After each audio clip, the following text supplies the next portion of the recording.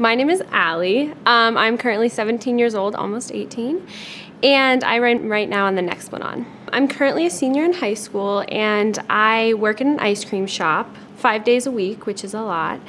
I'm really involved in the programs at my school with their special needs program. I'm also in a group called SHAPE, which stands for Sexual Health and AIDS Awareness Peer Education. So we go into middle school and high school classrooms and we teach comprehensive sex ed. So I was started out on the pill, which I didn't like that much, and I actually went to the local clinic and I started talking with one of their providers, but I decided to go with the Nexplanon, which is the one that goes in your arm. The reason I chose it was because, one, it's long lasting. I like to know that it's still working inside me, so being able to just feel it every now and then is super reassuring. So I went with my mom because she's very supportive and loving like that. It was about a 3-minute procedure. All they do is they numb your arm.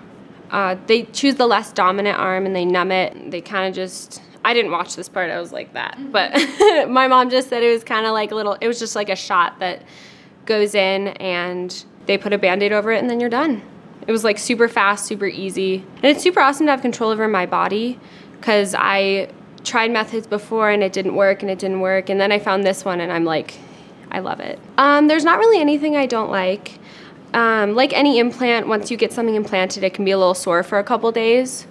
And I was really worried it was gonna be noticeable, but it's literally, it's under my skin, and unless you feel something, or unless you feel my arm, it's not noticeable at all. To be conscious, I do use condoms in addition to my implant because it does not protect against STIs. Really just being in charge of your sex life, I think, is so important. Having communication with your partner is key. That's what we say. Communication with your partner is key to having a healthy sex life.